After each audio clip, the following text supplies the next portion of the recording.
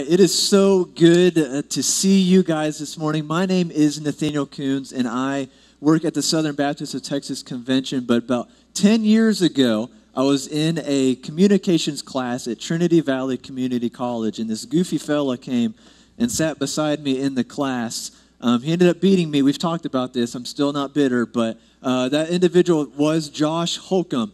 And so 10 years ago, almost 10, maybe 11 years ago, it was a joy that I was just out of high school trying to figure out what I was doing with my life. He said, hey, I'll buy you tacos from Taco Bell if you come help me at the student ministry after we're done here. I was like, done. Like, what else do I need more with my life? If he covers my lunch, I'll follow you anywhere. But it was one of those that's when Josh and I met, and then we worked together for a couple years, and we've been friends ever since. And so it is a joy and an honor and a privilege, one, to be here kind of wrapping up this weekend, but also to see familiar faces and new faces, because I want to brag on the parents just for a little bit. The students have been incredible this week. They have been attentive. They have been engaging in worship, that when we've opened up the Word, they've opened up the Scriptures with, and they've been honed in. And I know that is because of you guys and just your love of praying for them and investing in them over their years of their life. And so from an outsider coming in, I just want to say thank you for what you're doing and investing in this next generation. And students, this church loves you. To throw a weekend like this together for you, and just the sole reason of just getting to know Christ more. This is a special place and a special church, so I hope that you don't take that for granted. But this morning, what we're going to do, we're going to be wrapping up our series in 2 Peter. And so 2 Peter chapter 3 is where we find ourselves this morning. And what we're going to be doing is, all throughout this weekend, we've been looking at this last letter that Peter wrote to these churches, and with that, he's been writing them and reminding them of gospel truth, but then also alerting them and letting them be aware that there are false teachers amongst them and that they need to hone in on truth. And with that, that is where freedom comes from Jesus. And so this morning, what we've done into this past weekend, we've looked at different questions to examine our own hearts, coming out of such a tough, hard season, honestly still walking through it, trying to figure out what these next couple months look like. It is a hard season for us, and we're just so tossed to and fro. It seems like every day there's something new that comes up, new information, or this wasn't right, or this, that, and the other. And so what we need to do, and we've had questions to examine our own hearts to see exactly where we are now. To be open and honest with ourselves of where is my relationship with Jesus? Do I have a relationship with Jesus? And with that, how do I grow in that? And so this morning, we're going to wrap it all up in 2 Peter chapter 3. But the question of this morning is simply this: is Christ enough for you? So is Christ enough for you? So what that means is simply this, that depending on the answer to that question, these next 5 or 6 verses that we read are going to dictate how you interpret those verses. Because is Christ enough for you? If you're a believer over here, is he enough for you that in these moments of time that your life looks differently from those who don't know him? And then for those that are looking and seeking and trying to find truth that don't know him, that is Christ enough? Is that something that I could grab onto and just build the rest of my life around that solid truth? And so have this in your mind, that as we walk through these verses, that question, we're going to come back to it multiple times, that is Christ enough for me? That genuinely at the deep root, when everything else is stripped away, that when all the mask and the smiling faces of how's your week been, it's been good. No, it hasn't. It's been a hard week. That when you stop and you pause and you're honest with yourself before the Lord, can you say that he is truly enough for you? I have to do that every single day. We have to do that as believers. Be reminded of the gospel truth. And within that, know, yes, he is enough. He is far more than anything that I could ever have, want, or need. So with that mindset, we're going to jump into verse 8. So chapter 3, verse 8 of 2 Peter says this, "But do not overlook this one fact, beloved, that with the Lord 1 day is 1,000 years, and 1,000 years is 1 day. The Lord is not slow to fulfill his promise, as some count slowness, but is patient toward you, not wishing that any should perish, but that all should reach repentance. But the day of the Lord will come like a thief, and then the heavens will pass away with a roar, and the heavenly bodies will be burned up and dissolved, and the earth and the works that are done on it will be exposed." And then in verse 11, "Since all these sayings are thus to be dissolved, what sort of people ought you to be in the lives of holiness and godliness, waiting for your hastening the coming of the day of God, because of which the heavens will be set on fire and dissolved, and the heavenly bodies will melt as they burn." And then in verse 13, "But according to his promise, we are waiting for new heavens and a new earth in which righteousness dwells." Let's pray just real quick. God, we come to you this morning. We come to you open.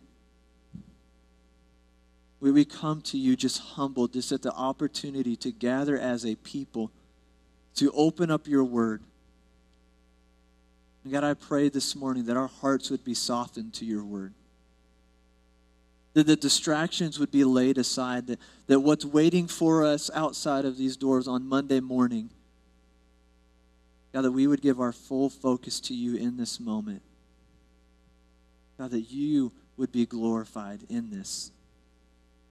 And with that, God, that our lives would be changed. We need you to show up. In your name we pray. Amen. So what we see in verse 9 is this: that the Lord is not slow to fulfill his promise, as some count slowness, but is patient toward you, not wishing that any should perish, but all should reach repentance.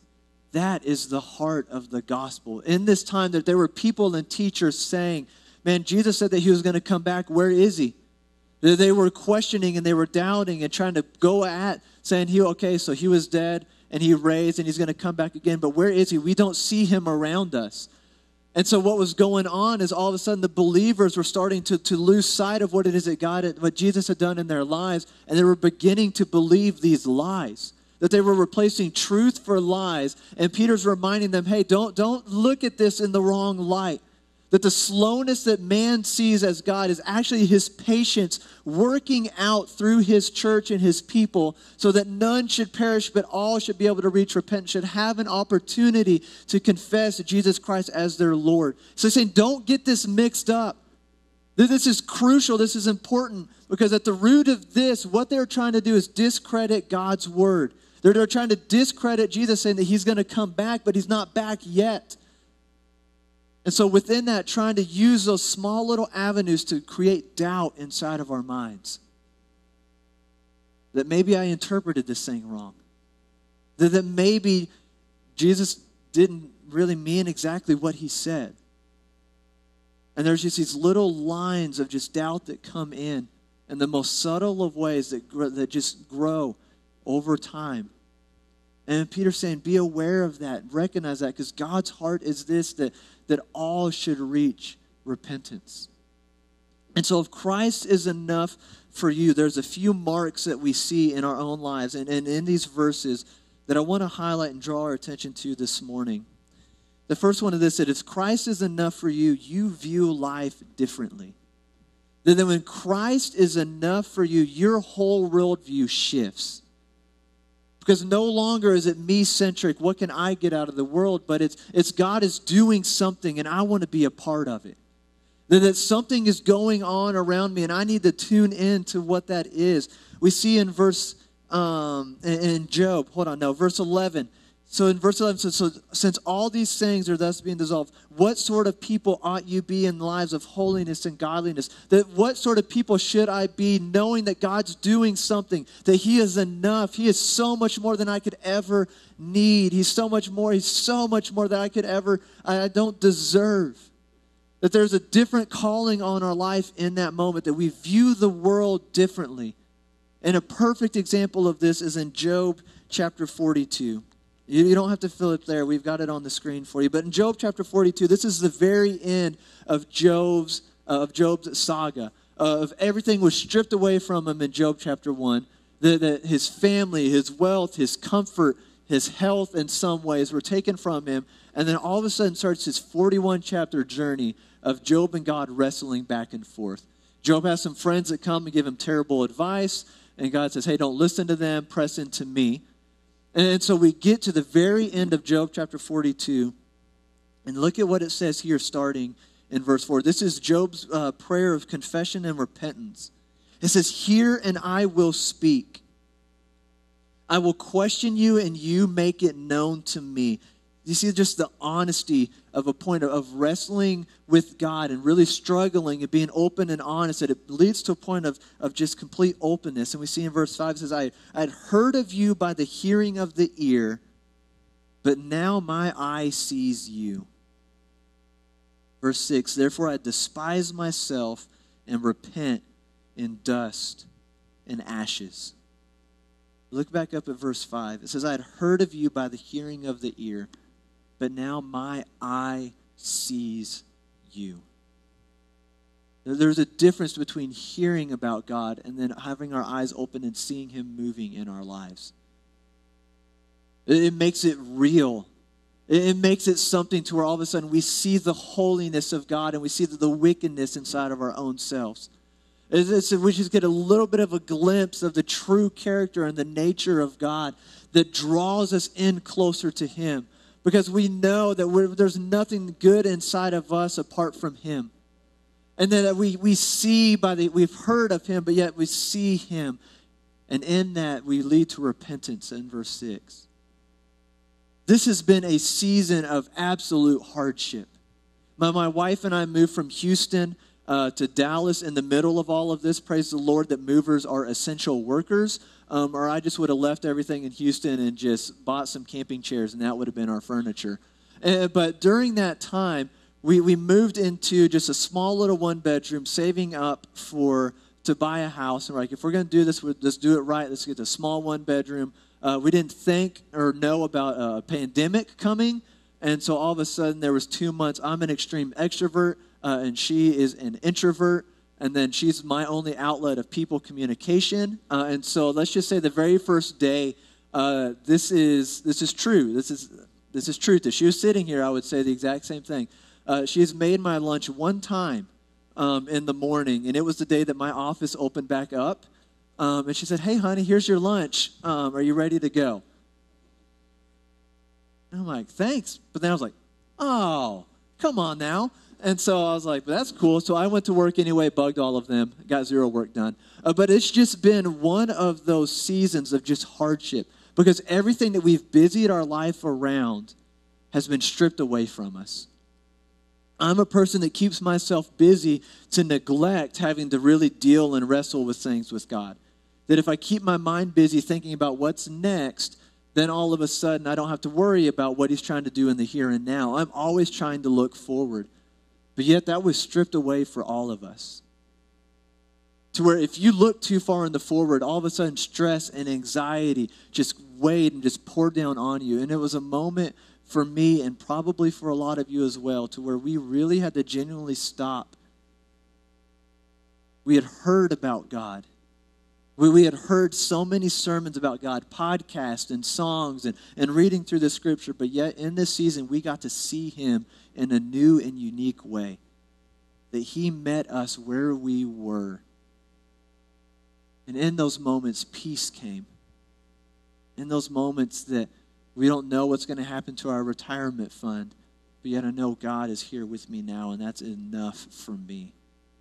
And so our world view completely changes whenever Christ is enough for us. So whenever Christ is enough for us, for me, for you, you view life differently, but also you have a joy that is unspeakable. A joy that's unspeakable. If you look in 2 Peter 13, it says this. It says, but according to his promise, we are waiting for new heavens and a new earth in which righteousness dwells. Well, as I was studying and preparing, I read through 2 Peter a couple times, and I just kind of glimpsed over this verse. And then on Wednesday, as I was preparing, all of a sudden, those words popped out on that his promises What is that? That we're waiting for a new heaven and a new earth in which what? His righteousness dwells. Let's not be fast to move past that. That we know hope is on the horizon. That we know that Jesus is going to be coming back. And there's a joy that comes within that. But yet the joy is not that we're leaving this world behind. It's what we're gaining. Is what that richness of the dwelling of the presence of God. That for all of eternity, we'll finally be able to be physically in the same place with him. And we'll just be singing of his praises. And I just think of that glory and just that majesty in that moment. It makes me think back, 2014, I just graduated college, and I moved up to Dallas to start interning at a church. And my family was a family that we never went to the doctor if we were sick. We were the old stubborn type of take Tylenol and sleep it off and you'll be fine. So much to the point to where I had kidney stones. Anyone have a kidney stone before? No? Good. Do not ever drink a lot of water. I had twins on this side. And so I thought I just pulled a muscle. And so I went a month without going to the doctor. I just took Tylenol and a heating pad, and it was terrible. And so we were a family that didn't go to the doctor. We didn't go to the dentist. We brushed our teeth. We did that. But we didn't go unless we needed to. And so when I moved up to Dallas to start interning at a church and start my master's at Southwestern, I knew that my dad had a few surgeries and some things that were going on in his life. But once again, we were very passive in communication. If we just don't bring it up, we don't have to worry about it. It will just kind of make its way, and we'll be okay. And so I move up, and then my truck's transmission dies on me, so I switch vehicles with my mom while my truck's in the shop. And then about September, we switch vehicles again. And it was in that moment that I've started to see something a little different. That my dad had dropped a little bit of weight, and his balance was a little bit off. I'm like, that's interesting. Maybe, just recovery from one of the surgeries or something like that. It was never brought up again. And then in October, I got a phone call from my mom saying, hey, your dad's in hospice care now. If you have an opportunity, could you just come home for a couple weeks? So the church I was at was gracious to give me 2 weeks. And I went back home and just got to spend time with my dad. It ends up that he had he was a pastor, but on the side, he was also a paramedic as well. That's just what he liked to do. And along the way, somewhere, an open cut working a scene that he had gotten a blood disease from somebody that he was working on, and it doesn't have a cure. There's just medicine that just kind of slows the progression of the disease. And so by the time I got home, my dad was in and out of consciousness, and so I just was able to sit there beside his bed in the living room, and I just did my seminary homework. Once again, busy my mind to where I don't have to think about things. And so in seminary, you just read and write papers, and that's just what I did the whole time. I read out loud. My dad would kind of make jokes here and there, and he would go back to sleep and all these different things. And so the realization and the understanding of what was going on was starting to kind of hit home with me. Until the end of my 2 weeks comes up, and then all of a sudden I'm like, all right, Dad, I have to go. I don't know if you can really hear me right now, but I just want to let you know I love you. Stay out of trouble. Don't do anything I wouldn't do. Trying to use humor just for me to cope in that moment. And in that moment, he looked up at me, and I'll never forget, he just touched me on the hand real gently, and he just said 2 words, and those 2 words were just joy unspeakable. He said joy unspeakable, and those 2 words rocked me. Absolutely just rocked me to the core. I got in my truck and I was driving back up to Dallas, and honestly, it got me to a point to where I was angry with God. God, here is a man on his deathbed that everything is about to be taken away from him. I was looking at it from my perspective.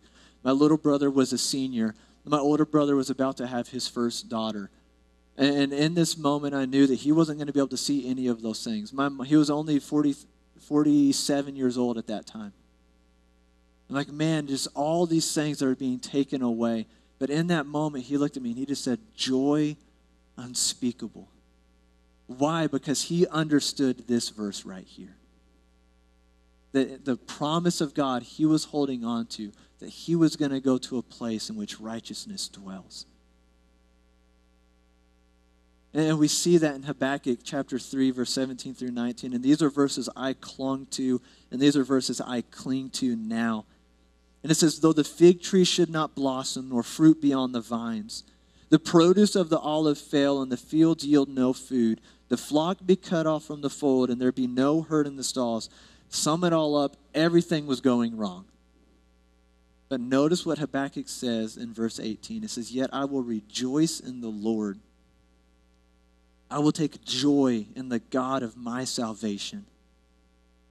God the Lord is my strength. He makes my feet like the deer's. He makes me tread on my high places. At verse 18, yet I will rejoice in the Lord. I will take joy in the God of my salvation. That there is something, when Christ is enough for us, that there is a joy that we have that is unspeakable. We can't put it into words. That when the world sees us walking through hardships, all of a sudden they see something different in us, not because of who we are, but because Christ dwells richly inside of us. And from that, there is a joy, not a happiness, but a joy of something better on the horizon. That there's a God who loves me, that's never going to leave me or forsake me. I'm in my lowest of lows, but yet he loves me where I am. That he desires for me to be on high places, but yet he's in the valleys with me. That there is a joy that comes from knowing that God loves you. So much to the point where he sent his son Jesus to die on the cross for your sins, for my sins, so that we might be able to walk in relationship with him. There's a joy that comes when Christ is enough in our life. And when we understand those first two things, that when we view life differently, when we understand that we have a joy that is unspeakable, that this world can't even come close to matching, it drives us to a point of action. And that's exactly what we see in this last point. Is there's nothing will stand in your way of sharing the gospel. That when you understand it's the joy that comes from knowing him, that hope, that freedom, that the slaves and the chains that we were enslaved to, that we can lay them aside and walk just to be able to take a deep breath. And then when we understand that we view life differently, all of a sudden that viewing life differently is we see those who don't know him, and we should have a burden inside of ourselves to share the gospel with that person. That there should be nothing that stops us or gets in the way of sharing the good news of Jesus Christ with those who don't know him. We should want them to have what we want. We should have open hands, not hold on to it tight that I'm good, I'll be okay. No, we should be able to open up, come look and see what I have. Let me share with you. We see in Romans chapter 9, starting in verse 1, Paul says, I am speaking the truth in Christ. He says, I'm not lying. My conscience bears me witness in the Holy Spirit that I have great sorrow and unceasing anguish in my heart. Stop right there. That sorrow and and the anguish unceasing in his heart. That when is the last time we've truly felt that for someone who didn't know him? Because we get so blindsided. We see in chapter 1, in verse the end of verse 8 and 9 of 2 Peter, that we get so blindsided that we're not growing in our own faith, that we're blind to what it is that God is doing around us. And it hardens us to those that are around us that don't know him. Look at what Paul says here in verse 3. He says, for I could wish that I myself were accursed and cut off from Christ for the sake of my brothers, my kinsmen, according to the flesh. That Paul is to a point that he so desires his people to know God, that he says, I wish I could cut myself off from him for the glimpse and the hope that they may know him. He viewed the world differently, not as I'm good, I've got a safety net, I'll be okay on the other side of this. No, he saw the world as what it was. And when Jesus was approaching Jerusalem, that he had sorrow upon the people because they were like a sheep. They were like a sheep without a shepherd. They were just wandering around, just trying to find and grab on to make their identity And no, but Jesus had sorrow and anguish, and Paul right here is saying the exact same thing, that we should have that for those that are lost. That we should be so bold to open our mouths and share the gospel. It's easy to say, but man, it is hard to do. That there are people in our life that God puts in our place so that we can open our mouth, that he gives us the opportunity to join him in his work of seeing the nations redeemed. That we would just be bold enough just to proclaim what we know. But yet we let things come into our lives. We let the idea, all of these unknown questions before we even open our mouth of what if they ask this, I don't know the answer to that, so I'm not going to say anything. Or what are they going to think of me as soon as, how's this going to hurt my relationship as soon as I open up my mouth and talk to them about Jesus? We let these things just slowly go into our mind, and it just hardens our heart to what it is that God is doing around us. And in Mark chapter 2, we see 4 people that they weren't going to let anything stand in the way from sharing the gospel with an individual. So this is a common story that most of us know, but in Mark chapter 2, starting in verse 1, it says this: And when he returned, that he being Jesus, to Capernaum after some days, it was reported that he was at home. And many were gathered together so that there was no more room, not even at the door, and he was preaching the word to them. And they came, bringing with them a paralytic man, carried by 4 men. And when they could not get near him because of the crowd, they removed the roof above him. And when they made him an opening, they let down the bed on which the paralytic lay. And Jesus saw their faith and said to the man, Son, your sins are forgiven. Now, this is a story growing up in church and Sunday school that I've heard multiple and multiple times. But when I read it just a couple months ago, God opened my eyes to something new. Because in the picture, I always saw there were just 2 people in the story. Because in the narrative of the scripture, it tells us about who God is, but yet at times, it's how I kind of interpret, like, where do I fit in? Not that it's about me, but where would have I been in this story if I would have been there when Jesus was teaching? And my mind always goes to 2 different people. There are the 4 men that are carrying, and then there's the one that's lame and he can't get to Jesus himself. But if you read there again, there's a whole nother group of people there. That sadly, I think, and God really convicted me that I fall into this group of people more. In my mind, I always like to try to be the hero. We always try to look at the good in ourselves, do we not? If I would be that one, if I saw that guy, I would be that one that would grab a corner of the mat and help carry.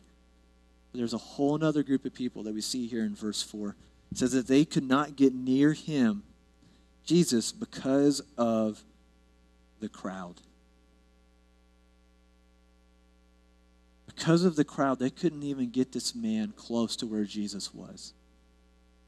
And I know from my own life, a lot of the times, I'm a part of that crowd. I'm trying to press in so much, worried about myself, that I just want to hear a little bit more from Jesus. That if I can just scrunch a little bit closer to where he is, maybe I can understand his character a little bit more. That maybe if I get just a little bit closer. But what I'm doing in that moment is I have my back completely turned to the world that needs to hear him. That I am so focused about if I can get just a little bit closer, then I'll be okay. Instead of recognizing the needs of the people around me and bringing them along with me. To share the gospel to them where they are. That when Christ is enough for us, there's nothing will let stand in our way of sharing the gospel. That you view life differently, that there's a joy that comes from knowing him, and that there's nothing that will stop us from sharing that goodness with those around us. And those are the last words that we see Peter encouraging this church. He's stirring them up. In verse 12, it says in chapter 1, this is a reminder to you that after his departure that we may be able to recall these things. And so, church, this morning, where do you fall on this scale? going back to that very first question, is Christ enough for you? That if you find yourself here this morning and you don't know how you got through those doors, that if you come here and you just feel there's an emptiness inside of your heart, and Jesus is the answer. He is enough to meet you where you are, no matter what it is that you've walked through those doors with. He loves us all equally. That if we just open our mouths and we confess Jesus as Lord and repent from our sins, that we will be saved.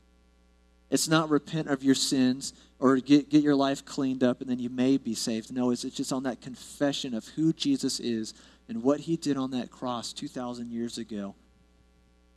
That when he said, it is finished in Hebrews chapter 2, that in that moment he defeated death so that we would have an opportunity to have a relationship with God. And if you're in this room this morning and you know you've put your trust in Jesus Christ, but yet what we've done is let these different outside influences rock us to the point to where if you really get down and you strip everything away, you are adding things to Christ. That Christ is good enough, but I need this. I need this type of security in my job. I need my health to be this way. And we attach things to Christ. And when we do that, we're taking away from his true power and authority in our life. And so this morning may be a morning of where you need to stop and truly examine and say, what is it that I've put next to Christ in my life? Is it Christ in my job? Christ in my family? Christ and whatever that thing is? That this needs to be dropped away and our lives just need to be focused on him. Because when we do that, everything else will fall into place the way that he plans it to be for us. And so this morning, what we're going to do, we're just going to have a time of just extended prayer and examination of our own hearts this morning. That if you need, instead of standing here in a little bit and singing songs, if you just need to sit where you are, if you need to come up here and pray, whatever it is, you would do that.